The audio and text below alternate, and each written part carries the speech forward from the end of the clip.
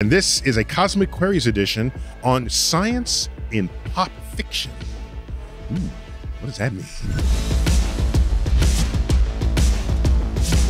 I got my resident geek-in-chief with me, Charles Liu. Charles, welcome back to StarTalk. What a You're like pleasure such to a be here. regular on this show.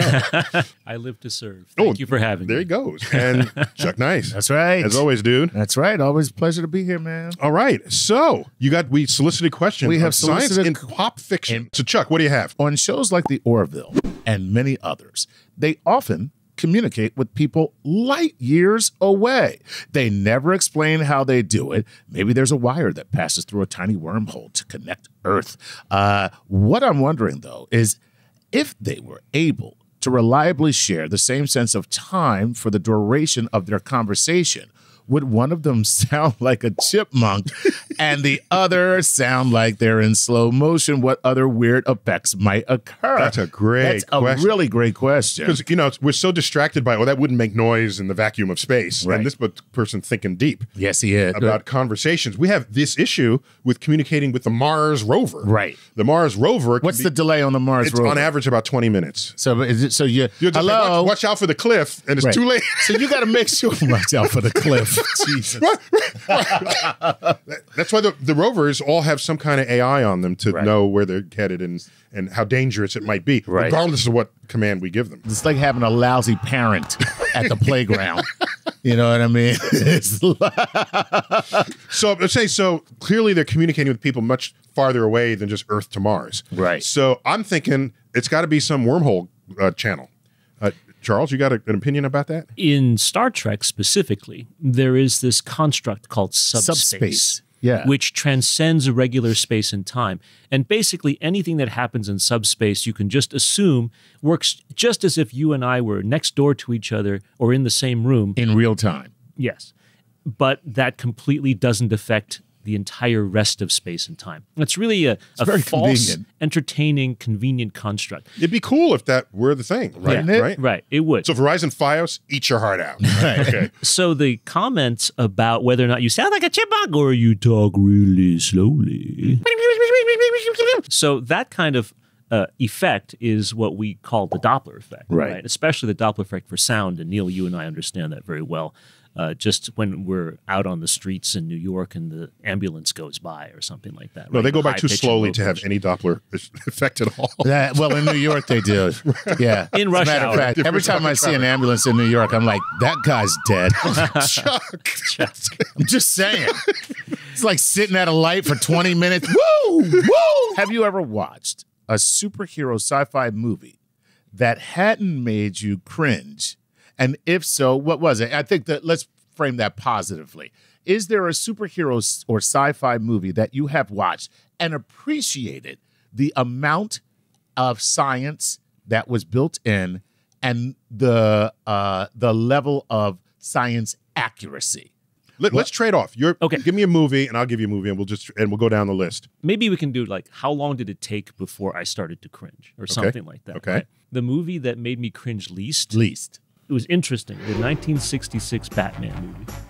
The original Batman? No. That's the one we had shark repellent in a spray That's can. right. That was That's also Bat is that Shark. the one where they all became powder? Yes. And then they in used the United Nations. They used heavy water to bring them back. That's right. And they went, boing, and then they completely reconstituted. And they're identical to each other, except they're speaking each other's Just languages. That's right. That's Which, by the way, is almost as believable as the Tower of Babel. So Explain. the reason it wasn't cringeworthy for me is because I knew that it was totally Campy. goofy to begin with.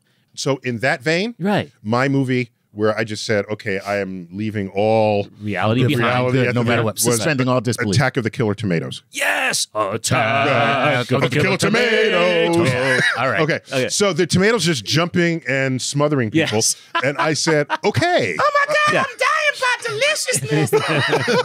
But My only regret is I still don't know if you're a fruit or a vegetable. For current universe superhero things, the least cringeworthy superhero movie that I've actually seen is Doctor Strange. Doctor Strange. And the reason that doesn't cringe me, the premise of the movie is that none of this is science anyway. Or as say Yeah, Reed supernatural. Richards, right? Yeah. As Yeah, Reed okay. Richards would say on his, the Fantastic Four comic series, he regularly would say, "I acknowledge that science, that magic is a science I do not yet understand." He did say that. That's right. Yes. And so as a result, So did Princess Bubblegum, by the way. I don't mean to boast. Ooh. Okay, you can line up for autographs later. Okay. But I have a cameo in Sharknado 6. Out of their way! There's a Sharknado coming! The plot line takes you back to medieval times. Okay. And I play Merlin. There's a time warp that opens in the vortex. Of course there is. Okay. I mean, what and the else would it be? sharks, as they go through the vortex, they end up crossbreeding in this vortex with dragons.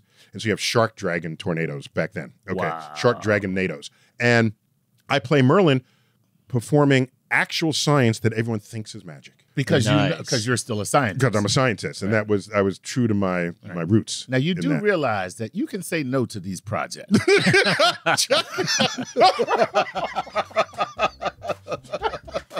Hey, Chuck, will it one day be possible for entire societies to disguise themselves in plain sight as Wakanda did in the Marvel Universe?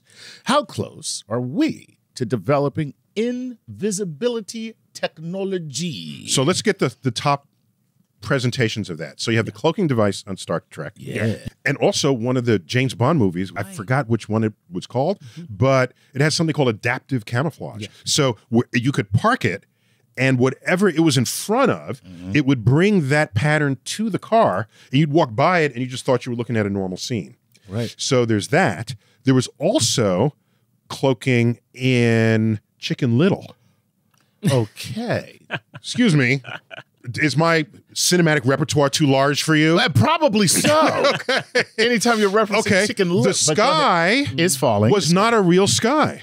They were hexagonal tiles that the aliens had put over the Earth, and the tile is an exact image of what is behind it. Right. And when a tile fell down, it fell to the ground, and Chicken Little looked at it and touched it, and it immediately became the floorboards. Right.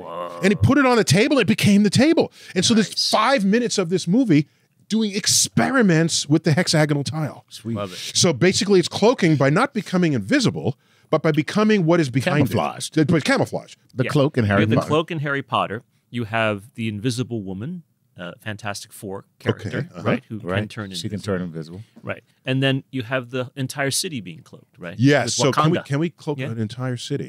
The Well, answer, in Wakanda, they well, did that. The answer at the moment is No. I'm guessing. Guessing we can't do a city. yeah. I'm betting. Going out on a Chuck, limb. let's bet on that one. Yeah, we're going to go out on a limb here. right. Can't do a city. Chuck, can we cloak a whole city? No. At the moment, the answer is that we can seem to be able to bend light around objects in such a way that the object would not be visible to someone looking at it because all they'd see is the background. And you don't even know the light is bending. That's you right. just see the direction the light comes from at the last point of contact. right. That's right. So the light can do a full 360. 360, 180, doesn't matter. 180. And you look at if all the light coherently comes around the object, Right. again, you've rendered it invisible. That is, at this moment, only doable in the laboratory under very extreme conditions and sort of at the subatomic level. Okay. Basically. However, Charles, But I thought Wait, I thought DARPA was working on a cloak like That's that. the kind of is thing that to it? which Is I that what? refer. Okay. I'm not authorized to speak any further on that. But not Chuck, knowledgeable here's a enough to problem. speak any further on The it. city is sitting on the ground. Yes. You can't bring light from behind the city around it.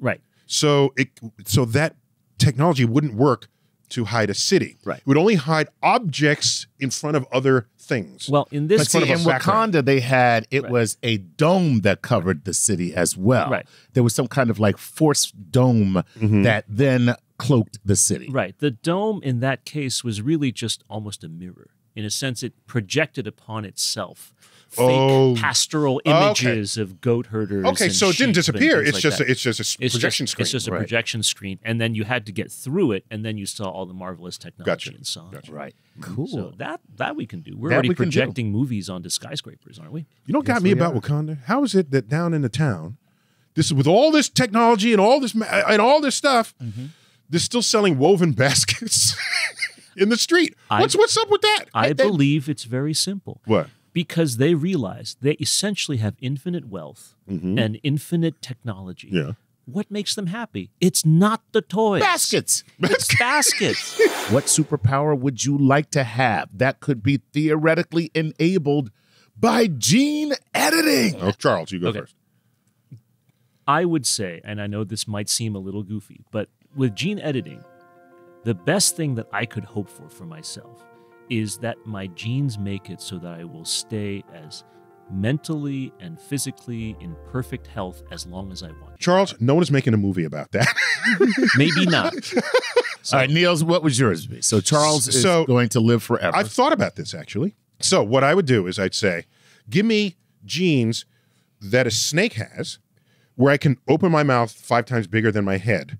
So I can finally eat the sandwich at the deli, pastrami sandwich at the deli. Okay, but that's not a superpower. That's just that I want to throw that in there. Just for that. Okay. Right, okay. Snakes can detect in infrared. Okay. Insects can see deeply in the ultraviolet. Right. Which is why bug zappers work, because they're ultraviolet. And they said, I got to go to the ultraviolet. And then they die. So I want to be able to see infrared, see ultraviolet. Also, I want to be able to gene edit other people so that I can help regenerate the limbs of veterans who lost limbs defending this country. Cool. And newts can regenerate limbs. Right, exactly. Humans can't. It is in the genome of the tree of life to regenerate limbs. And so I want to be able to have that to then impart that in fellow humans. And so that everybody gets their limbs back. That's the kind of thing we do. Well, I'm going with super strength and sprouting wings like a beetle so that I don't have wings all the time because, you know, that probably get on my nerves when I'm trying to sleep. Oh, so you want wings that tuck in under an exoskeleton? Under an exoskeleton, pop out when I want to fly, and then super strength. And by the way, I'm not helping anybody. I'm going on a life of crime. So you'd be a supervillain. I'd be a supervillain, Yeah. without a doubt. And then you guys could figure out a way to stop me.